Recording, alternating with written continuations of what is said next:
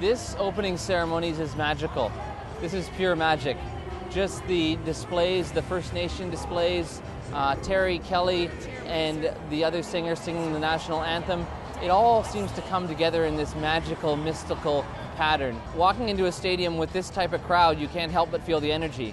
But you also can't help but feel the butterflies, because here you are, an athlete far from your home country, on display to a completely foreign audience. And I think that will make anybody nervous, but at the same time, proud.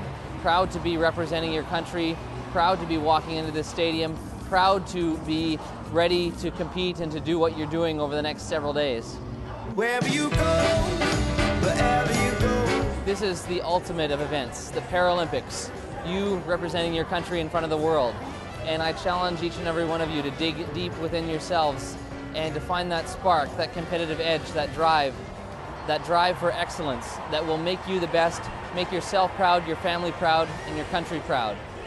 I'd also like to thank Acer for doing what they have done, because as an athlete, having traveled away from home, I know what it feels like to be in a strange, foreign place with no connection to the folks, to friends and family back home. But with the setup of the computers in the village, the athletes' village, Acer has made that more of a connection so that athletes can communicate with their friends and family, not have to feel so alone and so detached from the rest of the world. That's a gift.